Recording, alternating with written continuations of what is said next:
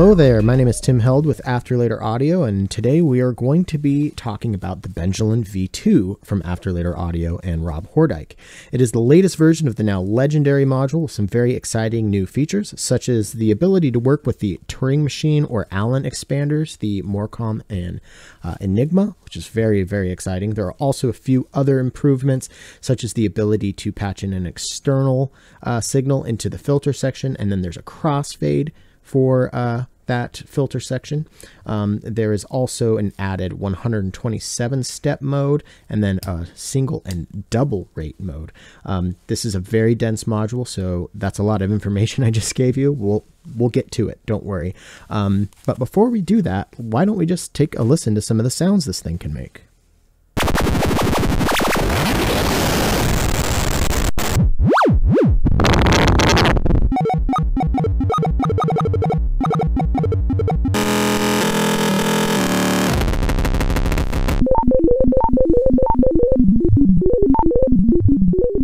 So the Benjolin V2 could actually be thought of as a number of different types of modules rolled into one. What makes it really, really interesting is its ability to have each one of these modules kind of affect each other through what's called normaling. So yeah, there's lots of attenuators and just different knobs that kind of can cross feed signals into the next. So while you can use it as a traditional module in a lot of ways, like the oscillator or filter, or even like a random stepped voltage, you can really use this thing as a standalone instrument. With just this and the two expanders, you could have a real heyday with just playing itself. So as I said a moment ago, the Benjolin V2 is made up of a couple different modules all rolled up into one. So let's just kind of talk about them piece by piece. Let's start with the oscillators. There's two oscillators here. They each have a triangle output and a pulse output. They have identical controls. There is a CV pitch attenuator, so you can actually send external CV in to control the frequency of these oscillators. They do not track 1 volt per octave, but this isn't that kind of module, and you'll see what that means in a moment. They each have a Rungler here, which we'll talk about momentarily, and then I'm going to come back to these CV pitch attenuators because they do attenuate the incoming external signal. However, if there's nothing patched into them, they do have another function. But let's just talk about the oscillators really quick. We have one here. Here's one triangle. And then another triangle.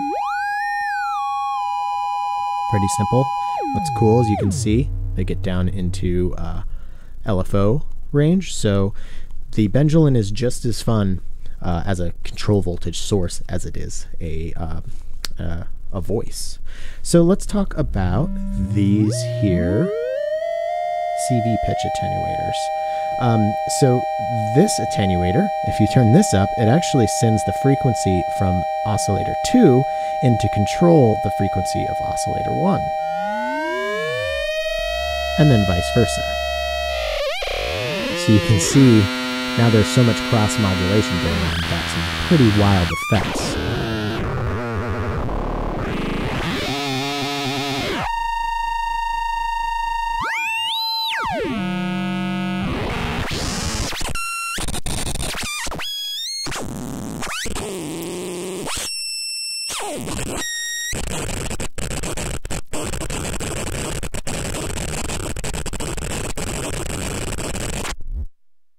So far, we've only looked at the triangle outputs of the oscillator section, but there's also the pulse outputs. So here is the pulse 1 and 2 outputs together.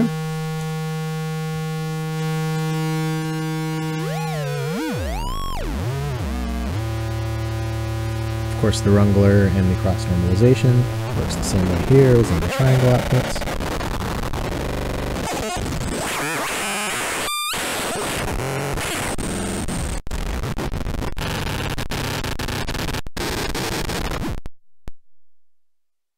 So before we move on from the oscillator section, it's also fun to point out that the pulse outputs, if the frequency is low enough, can actually be used as little gates. So you can trigger all sorts of stuff with this. And then start introducing the Rungler into this. And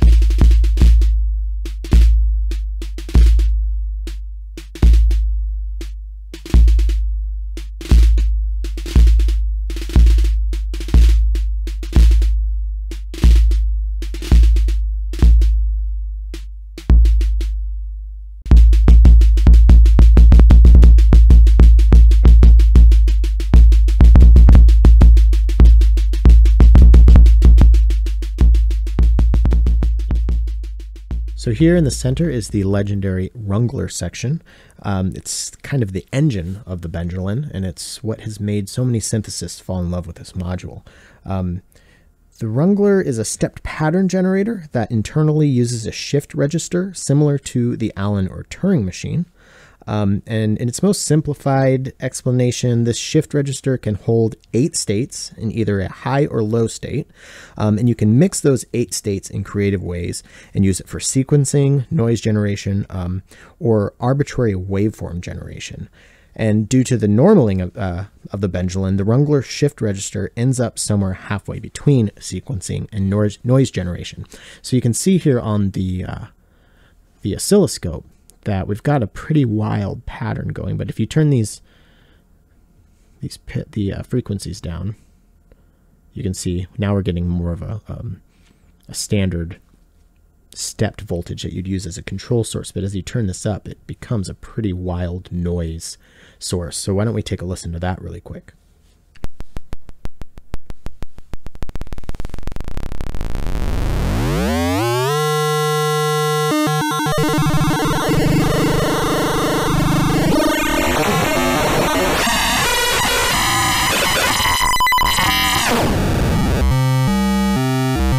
So first off, there are 2 inputs into the shift register, the data to sample, and then which comes from oscillator 1, and then there's the clock of it, which comes from oscillator 2. So at each clock tick, the shift register will record either a high or low state in one of its 8 states. The Rungler DAC then converts these 8 states into a stepped pattern. The length of the pattern can be controlled via the steps switch, which we will talk about in a moment, but first observe how the oscillator's frequency influence the Rungler output. So you can see that each one is changing it a little bit, right? And of course, when you start influencing, when you start cross-modulating the oscillators with each other, those are then affecting the Rungler. And then, of course, you can then feed that Rungler signal into the oscillators. So as this is just this crazy feedback loop of different cross-normalization. And why don't we just take a listen to what that sounds like when you start doing this stuff here. That's the technical term, this stuff here.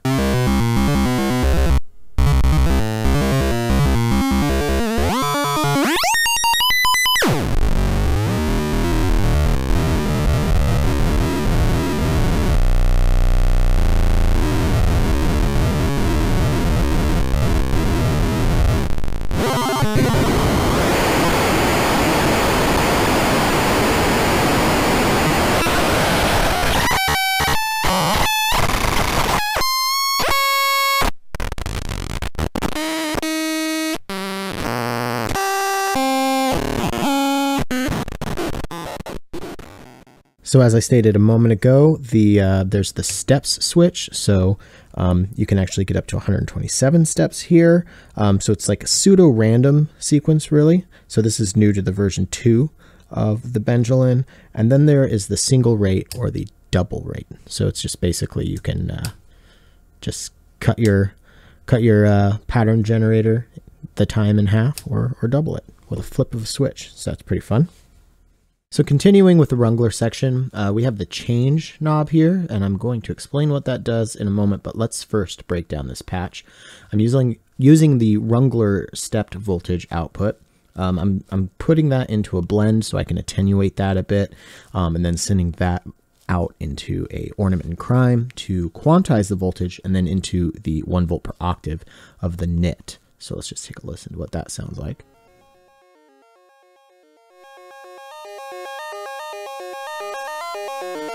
So what the change knob does is if you turn it fully clockwise, you can lock in a 16-step sequence.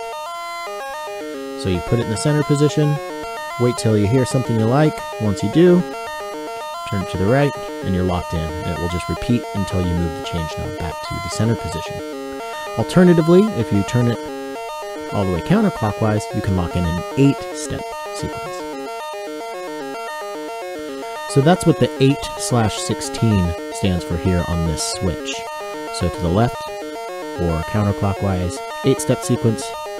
To the right, or clockwise, a 16-step sequence. Okay, let's talk about the PWM output. This is basically just the output of the comparator between oscillator 1 and oscillator 2, and it results in a square wave of variable width. So just notice what happens when I start turning up the frequencies of these two oscillators. There we have a square wave. And notice how that width starts varying as I move these frequencies around.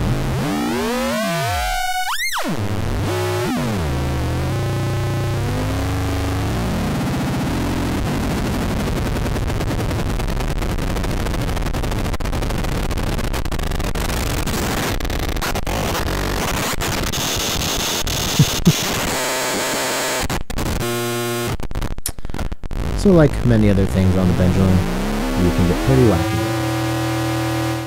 Alright, let's talk about the filter section here on the Benjolin V2. The output of the PWM is normaled to the input of the filter. So as we turn this frequency up here, we'll see that variable square wave that we played with a second ago is now being passed through the filter. The filter has a low pass, a band pass, and a high pass output that can all be used at the same time, of course. Like any good filter, it's got the ability to patch in external CV to control the frequency. And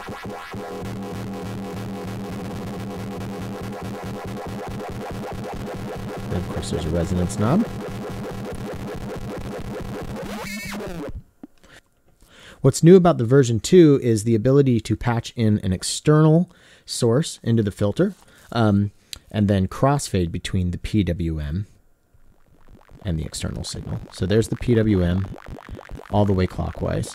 Counterclockwise is all just the external signal, and then of course the crossfade can blend the two.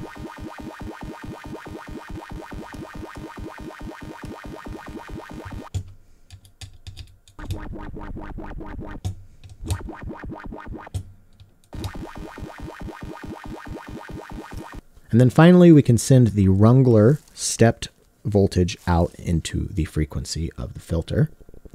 So let's get the self-resonating here, and then feed that Rungler into the frequency.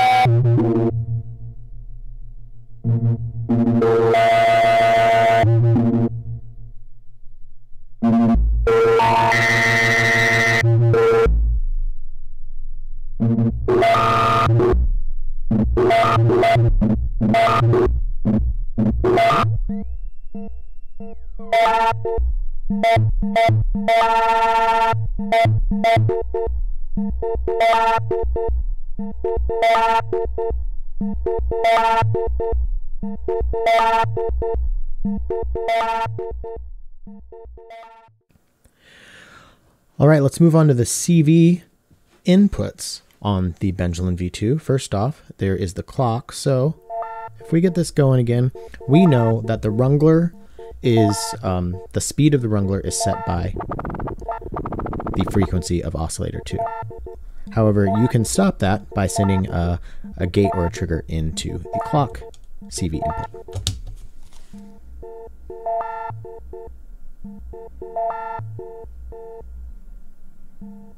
So I'm just clocking this with the end of fall output of the tilt here.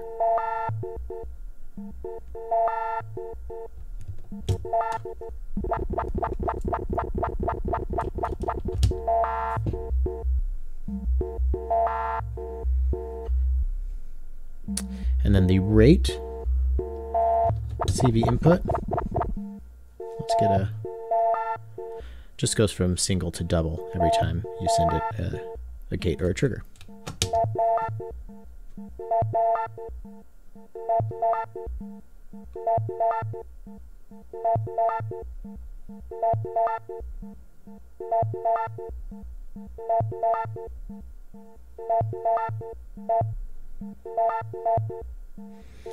And then same concept in the steps. It'll just toggle between the 127 or the 816 modes, which is kind of hard to pick up because it's hard to lock onto the sequence of 127 steps, but that's what that does. Okay, let's really quickly cover the Morcom and the Enigma expanders for the Benjolin V2. But before we do that, let's just show them off a little bit.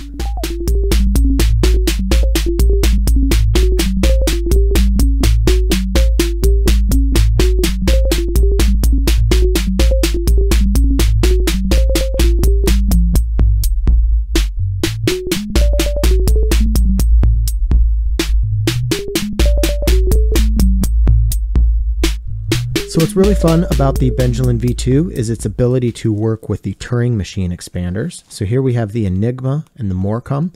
The Enigma is a smaller version of the Volts Turing machine expander, and the Morcom is a smaller version of the Pulses Turing machine expander. Of course, these two still work with the Allen or Turing machine, but also work with the Benjolin. The Enigma enables you to manipulate the CV sequence, so you can create a different yet related sequence to the main Rungler output. And then the Morcom expander is a way for you to get 7 random outputs and then 4 that are derived from the other 7 outputs. So for example, when 1 and 2 are high, then the 1 plus 2 output is high. You can get some really great rhythmic effects using all of these in conjunction with the main stepped CV output. So the Rungler, and then of course adding the Enigma to that. That's what I was doing in that last patch that you were just looking at.